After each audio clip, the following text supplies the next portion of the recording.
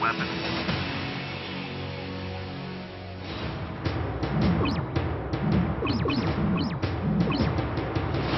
The Delilah Missile. After seeking out its target, the Delilah can actually wait for confirmation of that target's identity and only then proceed with its attack. This human intervention means a mistake is far less likely. Delilah is a precision attack missile with a loitering capability. A great bird with a great weapon gives you the most advantage. It's very small. The warhead is 30 kilos. Why it's so small? Because it's accurate and you want to control your collateral damage. It looks very smooth, very sexy. It gives it the ability to fly for a long time.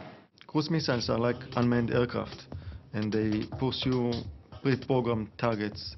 Delilah, on the other hand, can loiter in the target area, wait for the target for the right moment to attack.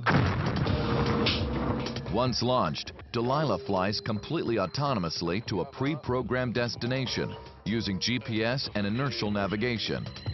A camera mounted in the nose of the missile locates a target from up to 10 miles away and relays a video image back to base. If a target has to be verified, the missile circles over the area, awaiting further instruction to abort, attack, or seek out another target. The fact that the operator can see a target, understand exactly where to hit, and pursue the same specific point is critical for success of an attack like this. The original air-launched design has recently been joined by ground and naval versions, offering surface-to-surface attack capability with a range in excess of 100 miles. These use a booster rocket to accelerate the missile to the optimum altitude and position before the jet engine is ignited for the cruise phase. It can be launched from aircraft, from helicopters, from ships, or from the ground, and reach target at hundreds of kilometers away. With the Delilah with me, I feel very confident, and I'm sure that I'm going to make the mission well.